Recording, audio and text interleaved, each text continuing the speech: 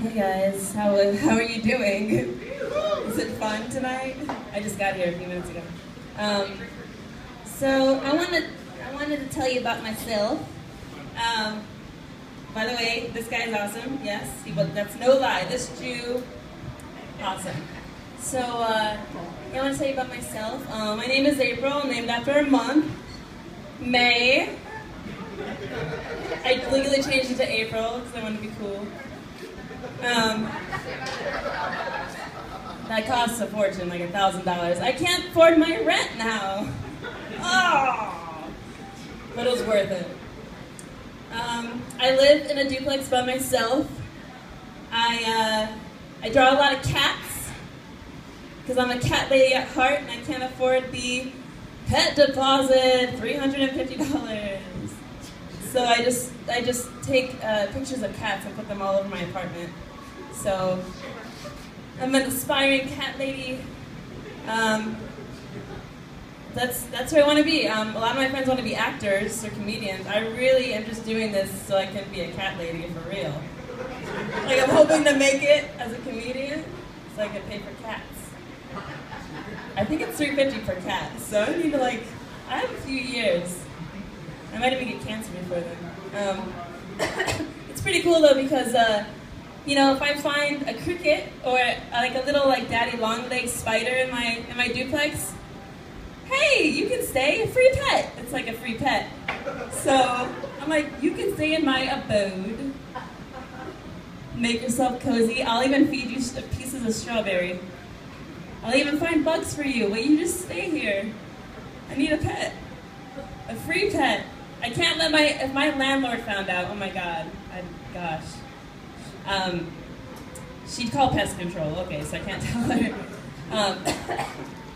Yeah, growing up, I want to tell you the kind of girl I am growing up. I was the kind of girl who would bake cookies and sell them, yay, that's little side business. And then I'd spill cloves on the kitchen floor, my friend's kitchen, and then vacuum it up and hope her mom doesn't notice that I vacuumed up cloves. She had a Chloe vacuum, spice vacuum. Like, it's a whole new Spice Girl spice vacuum.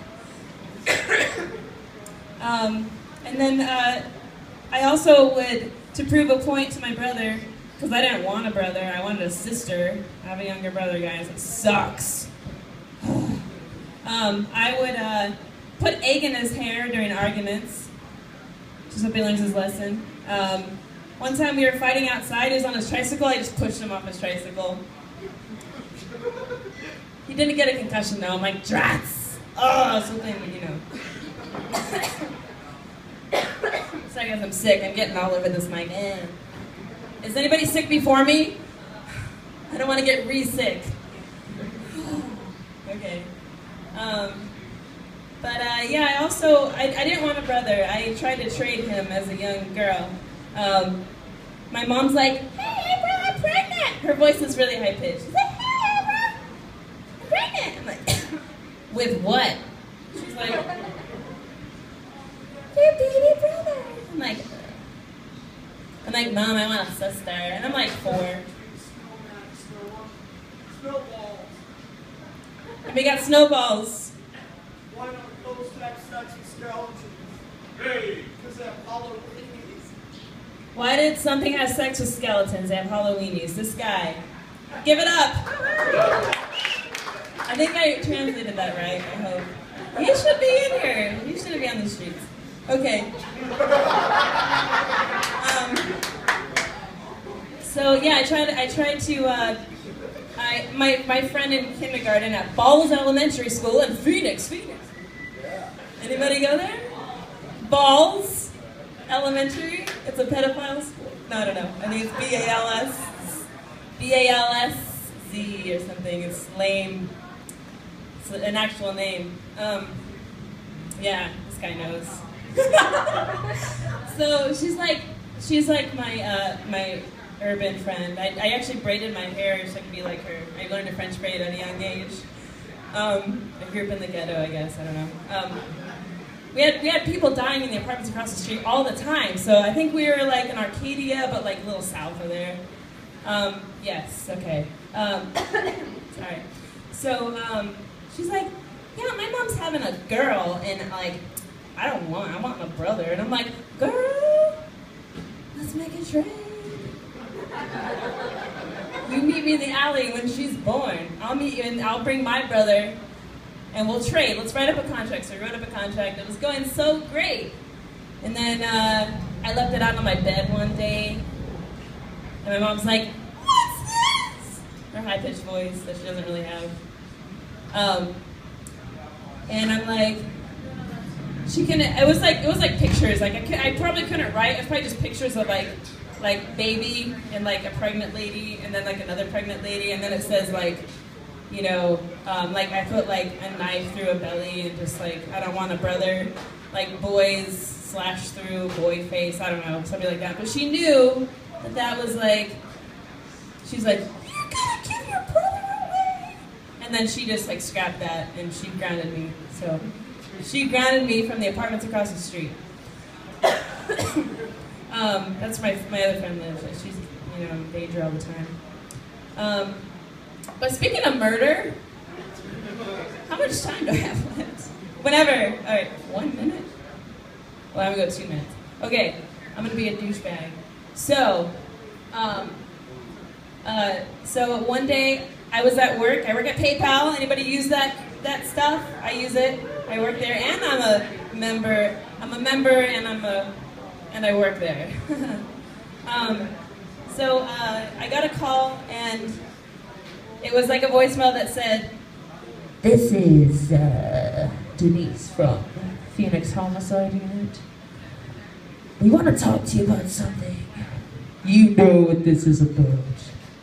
And I'm just like, no, I don't. So my mind started racing. I'm like, what could this possibly be about? I'm like on calls at PayPal, talking to customers. I'm like, I can't help you with pay your bill right now. I'm in trouble with the homicide unit. I'm just hanging up on all the calls. I'm like, until I get to my break, just like hanging up on all the calls. I'm like, I'm in trouble. Call back. Like, just, you know, because that's what I can think about. I have my mom's voice, apparently. So I get on my break, and I'm like, oh my God, what is this about? And the night before, there was a guy who helps the homeless. Like, I just helped that guy tell this joke to you guys. There's a guy I met on set, on a film set, and he helps the homeless. He puts together like care packages, like dressed up as presents. He wraps them up in like really, really sparkly wrapping paper, and he like gives them, you know, like hands it. It's just easy. It's got like toiletries in it instead of money, apparently. And he's like, here, have one. He just gave one to me, and then he rushed off into his car and like drove off. And I'm like, oh, this guy's really nice.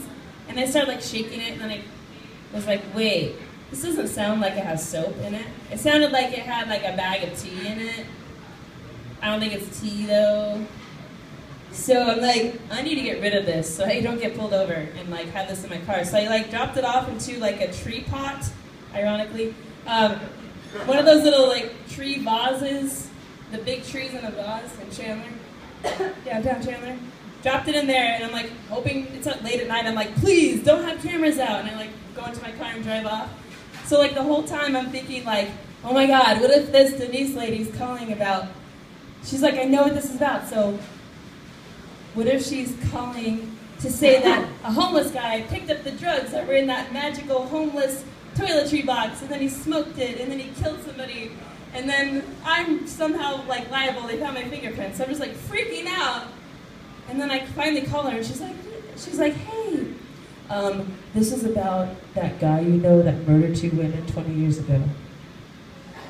My friend. Oh, just calling about my friend who murdered some people. So he's in prison now. It's pretty great. That's all it was about. It wasn't about the drugs. Oh, I feel so much better. Woo. Okay, guys, that's my time. I'm April. Stop me if you want. Let's hear it for April.